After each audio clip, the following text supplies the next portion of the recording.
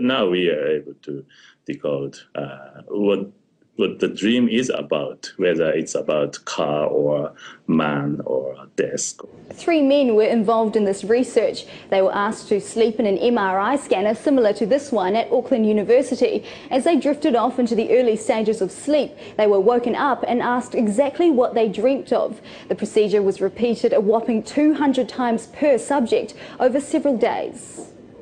The men's brains were then scanned a second time while they viewed images of objects they dreamt about.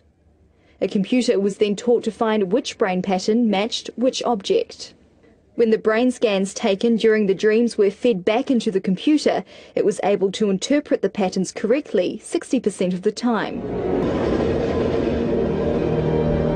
The scientists' capabilities aren't as advanced as those in the film Inception, and while experts say fully understanding dreams is still a long way off, this could be the beginning of the journey. And this time round, simply by looking at the scans, they were able to reveal the images that the people were dreaming about. And they did it with surprising accuracy. 60% of the time they were able to say, you were dreaming about trees or a house or things like that, which is kind of amazing. There are these kind of typical, quite beautiful looking MRI scans, and you can see where the brain's lighting up.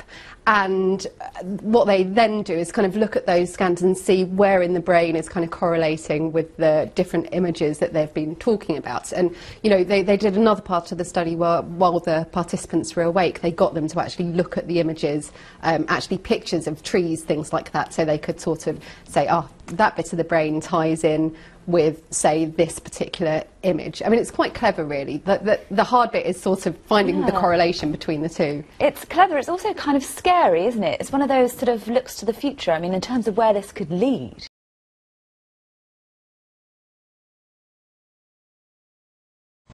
Have you ever woken up from a dream only to forget it a few moments later? Well, now a Japanese laboratory is developing a machine that's the first step in, believe it or not, recording dreams.